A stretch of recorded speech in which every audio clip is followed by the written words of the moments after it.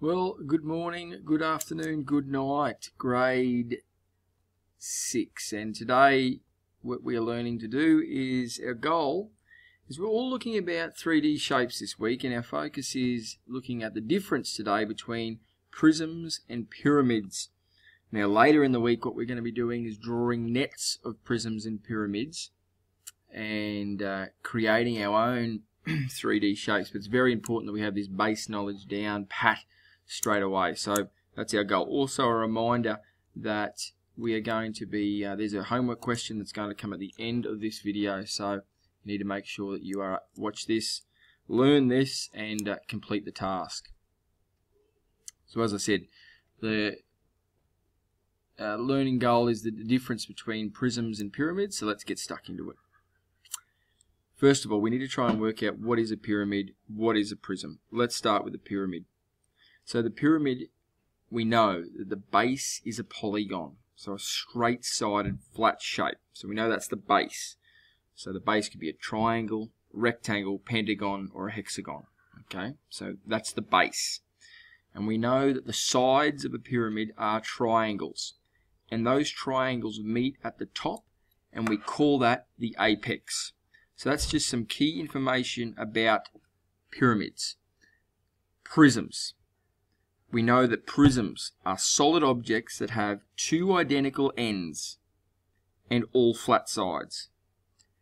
The two identical sides could be triangles, they could be rectangles, and they could be other shapes, and I'll show you some examples later on. The name of the prism comes from the ends of the shape, which gives the prism its name. And you probably know some of these, and you could probably call them out to me right now in the video. For example, a triangular prism has triangular ends, and that's why it's called what it's called.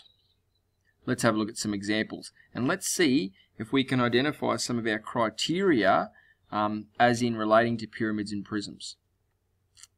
Alright, let's first of all look at what makes a rectangular pyramid a rectangular pyramid. Let's start at the base. The base is a polygon. What sort of base is it? It's a rectangle. Alright? Are the sides triangles? Yes, they are. Do they meet at the top of an apex? Yes, they do.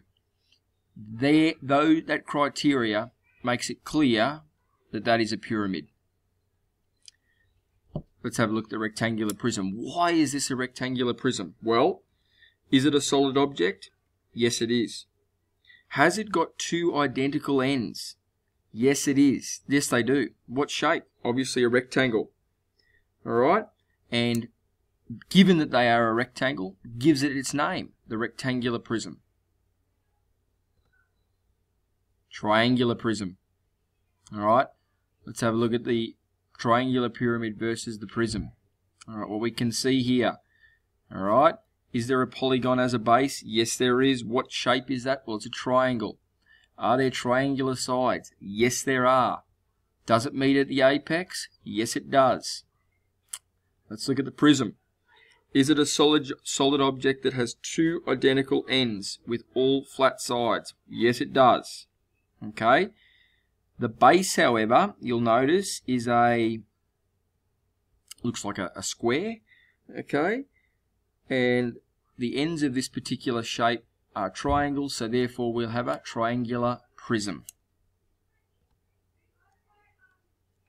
Pentagonal pyramid. Why is it called a pentagonal pyramid? Well, you can see that the base is a polygon that is a pentagon. It's got the triangular sides, and it meets at the top of the apex. Alright, once again that criteria. The prism here, alright, two sides are the same. In this case, they're both pentagons. Alright. What shape are they? Pentagon. Is it a solid shape? Yes, it is. That's why we call it a pentagonal prism.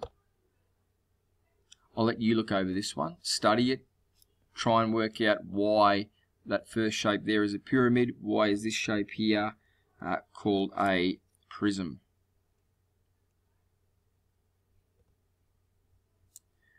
Very quick video today. We're nearly at the 5-minute mark.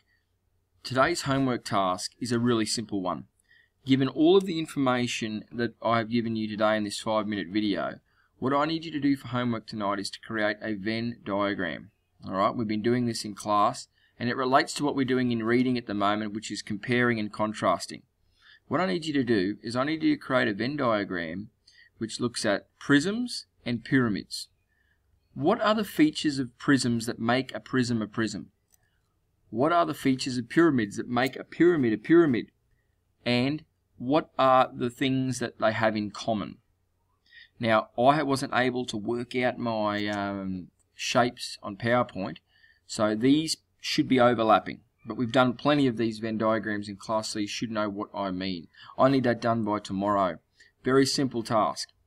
Today's goal was learning how to understand the difference between prisms and pyramids. I hope you enjoyed it. I'll see you again next week.